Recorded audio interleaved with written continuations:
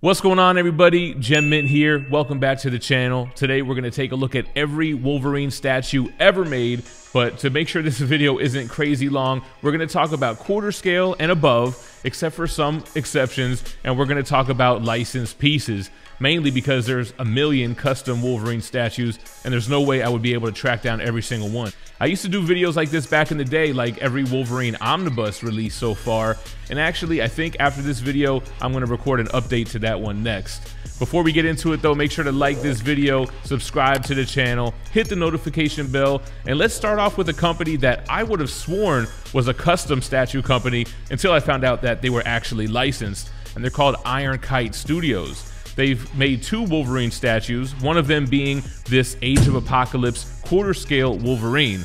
This one looks crazy, man. Again, I would have thought it was a custom. It's got the great paint scheme with that blue costume, the blasted off arm from Cyclops during that storyline on that futuristic robotic base. Love the long feral hair as it's blowing in the wind. It's got the tinge of blue in the hair as well, and that portrait with the snarling face. Definitely a cool statue from Iron Kite, as well as their life-size bust. This one looks incredible, man. Not only is it a bust, but it has his left arm with the claws retracted. The skin detail is crazy. The wounds in his forearm and on his shoulder. You've got the tattered shirt and that wild hair. An awesome life-size bust from Iron Kite Studios. Moving on to a little bit more familiar territory, another Iron company. We've got Iron Studios, who made a couple of Wolverine pieces as well. Wolverine quarter scale, I believe they call Legacy replica of Wolverine in the blue and yellow, busting out of the Weapon X chamber. This is a quarter scale piece, and I remember at the time it getting a lot of flack for not really making sense. He really wouldn't be busting out of that chamber in that uniform. He would have been in the Weapon X garb like you see on my t-shirt, and like we'll see in just a moment here.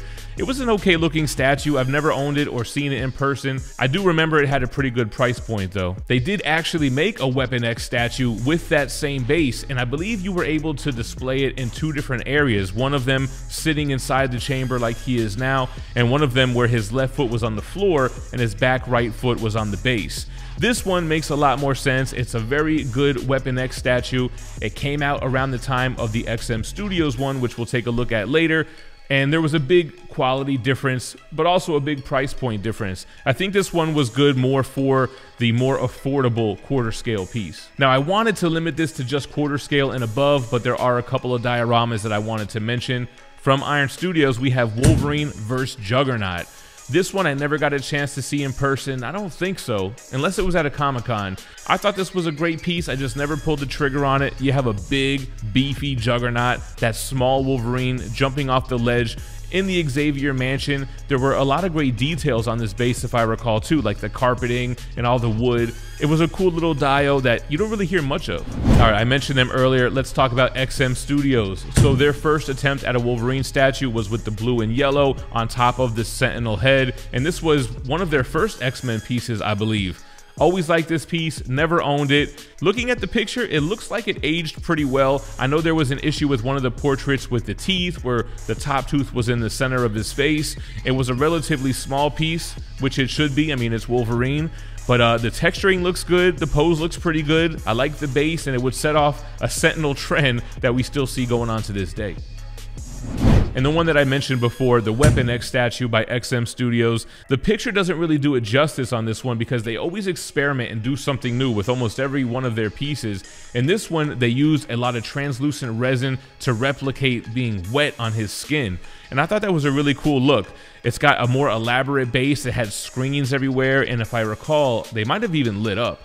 Wolverine, almost naked, busting out of his chamber from XM Studios.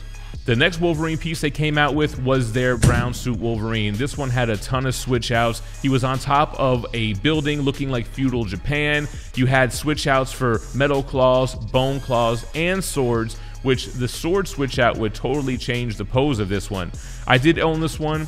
It was a little bit overscaled, but it was still a great piece. And the last one, I don't think it's been released yet, but XM Studios with their Uncanny X-Force Wolverine in the black and gray costume, pairing with their other X-Force pieces like Apocalypse, Cable, and Archangel, this one being the first licensed quarter-scale Uncanny X-Force Wolverine on the market. And before before we get into Sideshow, who has the most licensed quarter scale Wolverine statues, I want to give a shout out to the sponsor of this video, That's Spider-Man Booth. They have a monthly subscription box which guarantees you 5 comics, $100 retail value, which is store exclusives and ratios. Plus, it has 2 comics that are exclusive to this box. The 8 Billion Genies issue 8 Virgin cover, limited to 500 copies, and Frank Miller's 300 issue number 1, reprinted with this exclusive variant cover, only 1,500 copies in existence, and again, you can only get those through this box. Check out THATSPIDERMANBOOTH.com so you can sign up for that subscription box today. Alright guys, so on to Sideshow, their first Wolverine premium format. This one was akin to their Batman and their Superman, where it was fully sculpted, but it had a fabric uniform. This one always being called the pajama version, which didn't really age well. I've never owned this one. I think I've seen it in a comic shop once or twice, but it was never one that I really wanted to pick up. It's more so collectors that were early on in the game owned this Wolverine premium format. Kind of like the next one, their Wolverine Comiquette. I have seen this one in person just one time. Pretty simple. It kind of falls short to today's standards. As you can see, the sculpt lacks texture. The base is pretty plain and simple. The pose is pretty good. That portrait ain't cutting it though, no pun intended. Wolverine Comiquette from Sideshow. The next Sideshow premium format is the brown suit, which I did own. I did like this piece, but it's another one that didn't really age well, lacked some texturing, especially on the arms, on the base. The snow wasn't really the best. I did like that it had the masked portrait and the unmasked, which I thought both looked great, and it was a nice piece for the time. I had to throw this one in this video because this is the piece that really got me addicted to statue collecting. Technically 1/5 scale, Wolverine vs. Hulk, the maquette, the diorama, recreating the scene from the Incredible Hulk 181 cover, which is Wolverine's first full appearance. The exclusive had the throwback portrait as well. Really love this piece. It's a shame that it didn't really pair well with quarter scale pieces, being that it's, like I said, 1/5 scale. Then we're on to the most recent premium format, the Wolverine Yellow and Blue from Sideshow. Great piece. Has a Sentinel hand base, although that Sentinel hand is a little bit on the smaller side. Great texturing throughout the costume. Great pose. Great switch out for the exclusive as well. Overall, I think this is a solid quarter scale Wolverine, which will bring us on to their Logan premium format. Now this one did have mixed media elements as well. The jean pants were of a fabric material, and the detail on this one is incredible. I believe this one was Daniel Bell. The musculature is crazy. The paint and texturing on the skin looks awesome. His expression is crazy, and the switch out had like a Terminator 2 style adamantium skull showing war wounds. Awesome piece.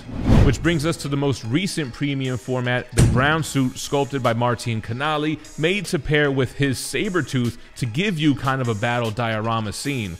Now this one had an exaggerated lunging pose that some people loved, some people hated.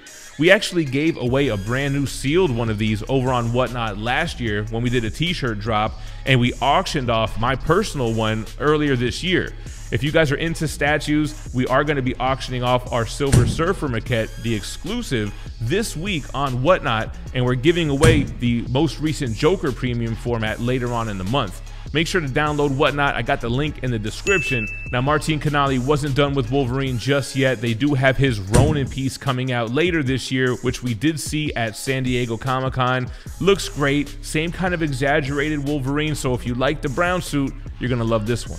Let's get into some larger scale stuff from Sideshow. Their first Wolverine life-size bust, the Berserker bust, which I did pick up. I've reviewed this on the channel early on, and somebody commented that his teeth look like Gary Busey, and I couldn't unsee it. This was a super lightweight bust. I don't really think it holds up. They did make a newer one with the brown suit costume. That one has a signature look. This whole line of life-size busts from Sideshow all have this kind of like gritted, exaggerated expression on their face, with Hulk, with Wolverine, with Batman, and I never picked it up in person. I've always been tempted to and add it to the life-size bust that I have, but I've yet to pull the trigger on it. Which brings us to an old school Sideshow piece, their Wolverine Legendary Scale statue, which is a half scale. I've always wanted to pick this up, but there's so many things that have prevented me from doing it. First of all, it's got a pajama costume as well. That whole costume is all fabric, and I don't really think it aged well. The feet did look super small on this, and there was a lot of leaning issues. There was a ton of issues with this piece, but I always wanted that half-scale Wolverine portrait to see how big it is compared to the quarter scales. I don't know, I always dug the size of this, but not so much the execution. Which is gonna bring us to the last one on the list. Now you can pick this up from Sideshow, but it's technically produced by PCS, which is now Premium Collectibles Studios. It's their 1/3 scale Wolverine. Now this is technically from the Gamerverse, but looking at it, it can pass off as a comic book version of Wolverine any day. I've seen it in person. Eventually I am gonna get this one into the collection, but for now, we'll just have to take a look at the pictures. What do you guys think about every Wolverine statue that's been released so far? Did I miss any? Comment your favorite ones down below, and thanks for watching. Stay minty fresh. Peace.